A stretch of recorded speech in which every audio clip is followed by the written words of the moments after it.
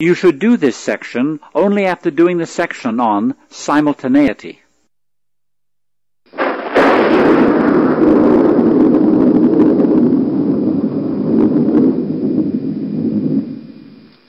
Tanya and Gertrude argue into the night and cannot agree what is simultaneous and what is not. Maybe they can agree on the length of the carriages. It is hard to measure a moving object, especially if it is moving fast. If we put a light source at each end of a long object while it is still, then we can see both ends and measure it. Do you agree?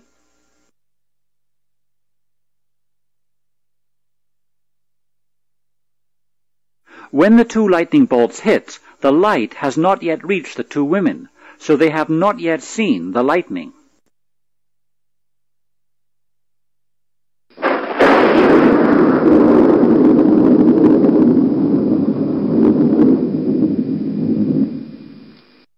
In this series, Gertrude measures the length because in her frame the two bolts hit simultaneously. But Tanya disagrees because the two bolts did not hit simultaneously in her frame.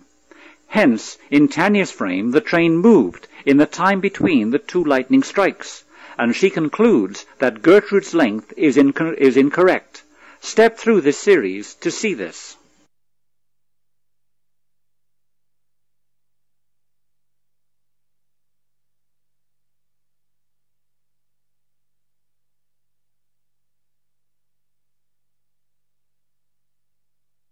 Since Tanya is moving forward with the train, she catches up to the light coming from the front lightning strike, and therefore she sees the front bolt first.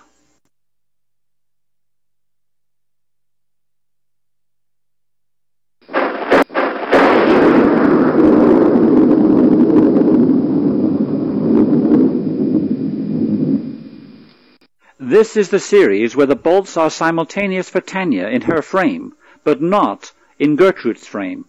Tanya then measures the length as L in her frame, but Gertrude disagrees because the train moved in the time between the two strikes. Step through this series to see this.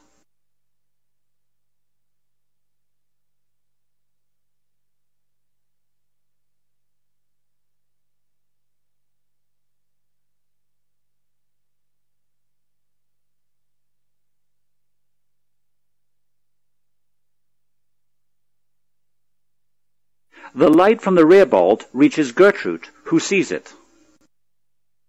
This is what Gertrude sees when the light from the rear bolt reaches her. This is where the train really is when she sees the rear bolt hit.